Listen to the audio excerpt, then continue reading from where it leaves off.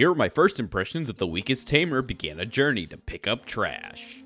So this anime is about Famicia, who was born with a no-star skill and thus was outcast and hunted down. Since then, she survived on what she can scavenge, that is, until she meets a slimy little guy. This slime, however, is said to perish after a day, so Famicia spends the day giving him the best day ever. However, the next day she finds that her little friend is still alive, so she decides to tame him and name him Sora, while simultaneously changing her name to Ivy. Now, it's been a while since I've seen so much care put into a new isekai title. Each scene is composed with cinematic value in mind, which is odd when you consider Studio Masket has only really put out music videos before. The anime has two directors, one having this being their directing debut, and the other having directed a few Dragon Ball Z movies. The show also has an interesting introspective view of personal value, which seems incredibly nuanced for a seasonal isekai that I've heard no one talking about.